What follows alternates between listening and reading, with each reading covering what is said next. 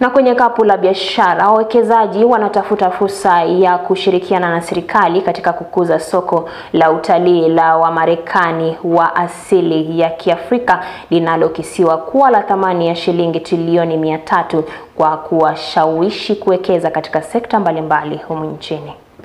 We project it to be a $30 million project, as well as give opportunities for local Kenyans to be employed, also live side by side so that we can connect with the information that we're bringing to the table. But what it does for us is create ownership. The opportunities for manufacturing will bring a lot of jobs, and it will make a lot of business sense for me to move my company here as an extension.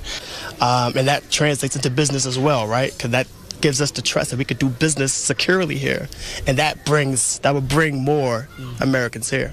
What we're looking to do is build the first ever estate here in Kenya where African Americans or Africans of the diaspora and our Kenyan counterparts live side by side in one community, the first ever in East and Central Africa.